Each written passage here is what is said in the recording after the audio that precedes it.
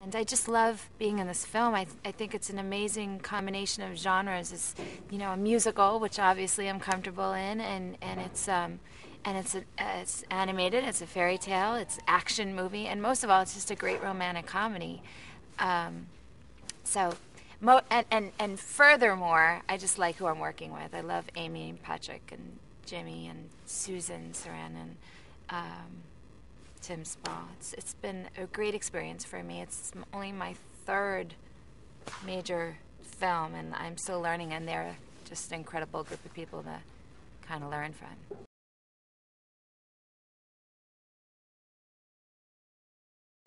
The film is it's about this young girl who meets her prince, and the evil step queen, played by Susan Sarandon, doesn't want her marrying the prince, so she finds a way to foil the marriage. And next thing you know, she has Giselle, the young girl, pushed down a well. It sort of serves as like a portal to New York City real life.